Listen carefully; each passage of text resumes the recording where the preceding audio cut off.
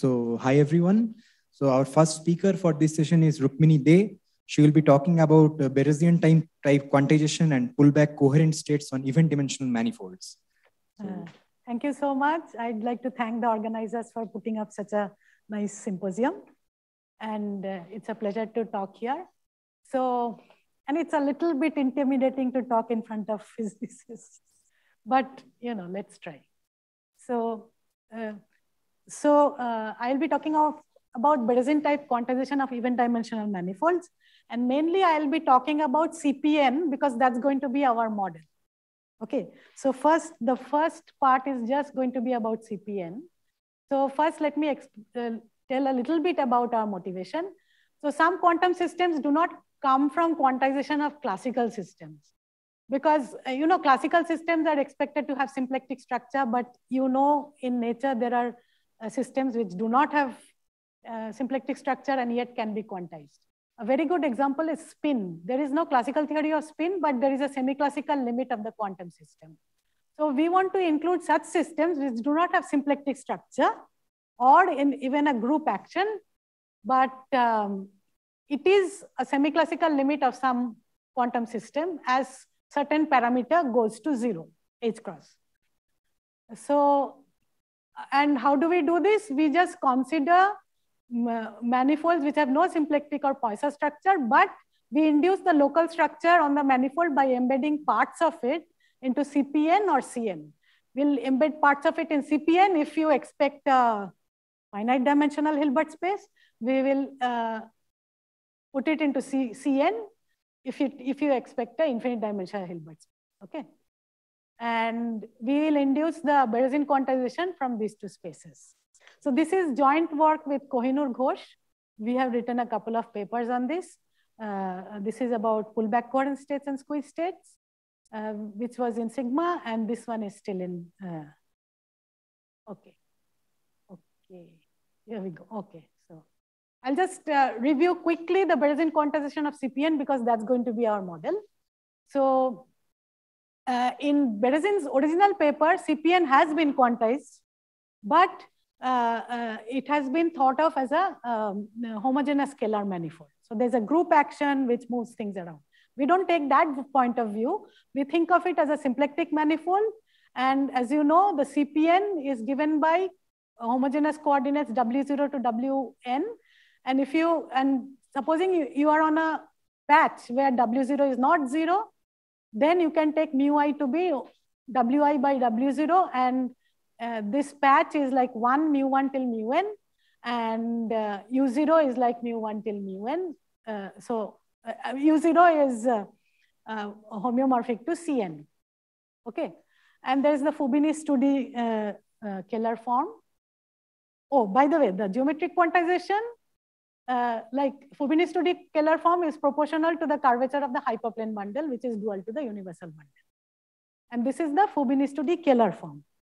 And the Keller metric is related to the Keller form. I meant Keller potential. So the metric is related to the Keller potential in this way, and this is the Fubini-Studi form, and from that you can construct the Poisson bracket. This is the inverse of the coefficients of the Fubini-Studi symplectic structure. Okay. So now on this space, you just leave out all those points. Mu dot nu bar is equal to -1, and you can define this thing.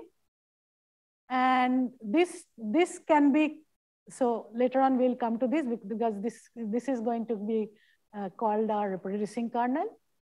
So now this is very important. Let H cross is 1 over m be a parameter. M, we are going to think of it as an integer. And H cross is 1 over m. M is going to go to infinity as H cross goes to 0. Okay. And in this, so my hyperplane bundle is H on CPN, whose curvature is proportional to the Fubini-Studi metric. And this is the local Keller potential, m times that. So what I'm going to do is, I'm going to take tensor product, MF tensor product of the hyperplane bundle. And the sections are sections can be described very nicely. They are homogeneous polynomials of degree up to m in n variables.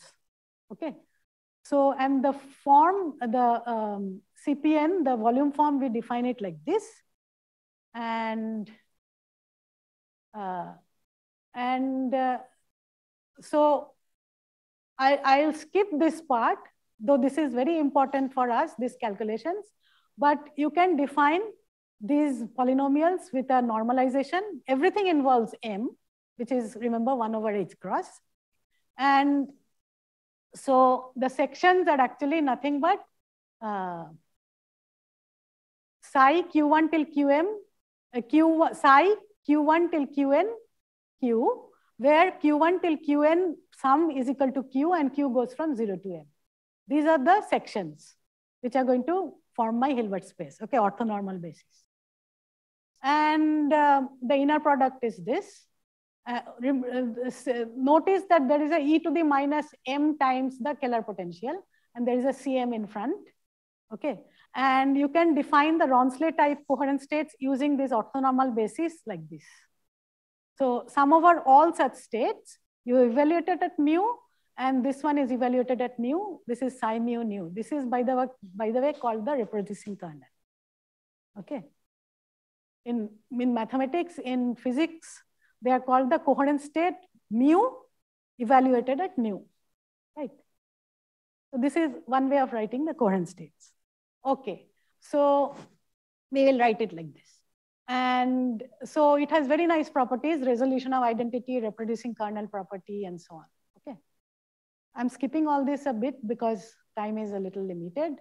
And Lm mu mu bar, I'm going to denote it as L mu mu bar, and Lm mu nu bar as, sorry, psi mu mu bar, and this is psi nu mu, okay? And the inner product is this, remember, where dV was the volume form on the CPN. And you can define now, if you have the Hilbert space is made out of homogeneous polynomials, as we mentioned. So you can think of bounded linear operators acting on H, and this is the symbol. A nu mu bar is inner product of A hat in the coherent states, the expectation value of the A hat in the coherent states, and divide by the norm, okay? And what you can show is, from this A, you can get back your A hat by this formula. And also another very interesting fact is you can define a star product using this very long formula. And what is this? This is the symbol of A1 hat composed with A2 hat. So let me go through this one more time. The symbol is just the expectation value of A hat in the coherent states, divide by this. And A hat F can be recovered from A. And the star product is defined like this. And what is the star product? It is the symbol of A1 hat composed with A2 hat. Okay. And so you see star product, everything here involves H cross. Okay, because M was there in everywhere, even the Hilbert space. Okay, so one beautiful thing we were able to show is psi nu mu is 1 plus mu dot nu bar to the power m. Okay, and using this fact, we are able to show this beautiful property of the star product, that limit m goes to infinity, that means H cross goes to 0. A1 star A2 mu mu bar is A1 mu mu bar A2 mu mu bar. So in the limit, this star product becomes the ordinary product. And the commutator, A1 star A2 minus A2 star A1, m times that is I times the Poisson bracket induced by the Fubini distribution. Okay. So this is the correspondence principle. Okay, now how do we, what do? We are going to take that as the quantization, Berezin quantization of CPN as our model. And what we are going to do is, so you have a two-dimensional manifold. And what we are going to do is, we are going to leave out some measure zero set. embed it in CPN, and induce the local Poisson structure and the quantization from CPN.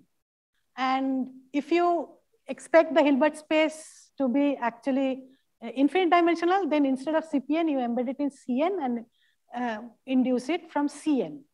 Okay, CPN is actually almost like CN, except it's compact and I mean, in many senses, it mimics CN. So, but the Hilbert space here is finite dimensional, whereas the Hilbert space here is infinite dimensional. Rukmini, you have 2 minutes. 2 minutes, okay. So anyway, this is basically the idea. One beautiful fact I just wanted to mention that, okay, so, sorry. So basically, I'll just say it in words. If you have a manifold, and you're supposing it's a compact, so just let's take it to be compact for the time being, there is something called the cell decomposition. That means you can leave out a set of measure at most 2D minus 1, okay? And the rest of it just happens to be homeomorphic to R2D. The last cell you attach is homeomorphic to R2D. This is called cell decomposition. So if you remove a set of measure 0 of dimension at most 2D minus 1, then you can embed the rest into CPD and borrow the quantization from, CPD, and you can borrow the quantization from there. That's one of the ideas. And for compact event manifolds, you can do a little better. But right now, I don't have time. But the idea is the same. So you remove, I mean, you will be, for compact complex manifolds, the situation is a little better. You will be able to construct this, induce this Berezin quantizations patch by patch and glue them up. But again, you may have to remove some sets of measure 0. That's all. But you know what those sets are. Okay. So that is the idea. And the examples we are trying to see is if certain physical phenomena like Aharonov-Bohm effect or Berry's phase can be described in this method. And then we do the same for odd dimensional manifolds. But Berezin's lemma, which was the main thing which we applied, that one has to be a little careful because it doesn't apply straight away. And there are applications in non-commutative geometry and harmonic analysis. And finally, I'll just say a few words about the references. So there are many, if anybody is interested, you can take a look. There are many, lot of work on this area, in this area, okay? And this is intimately connected with coherent states. So, okay, so that's all I had to say. Okay, so let's thank Rukmini.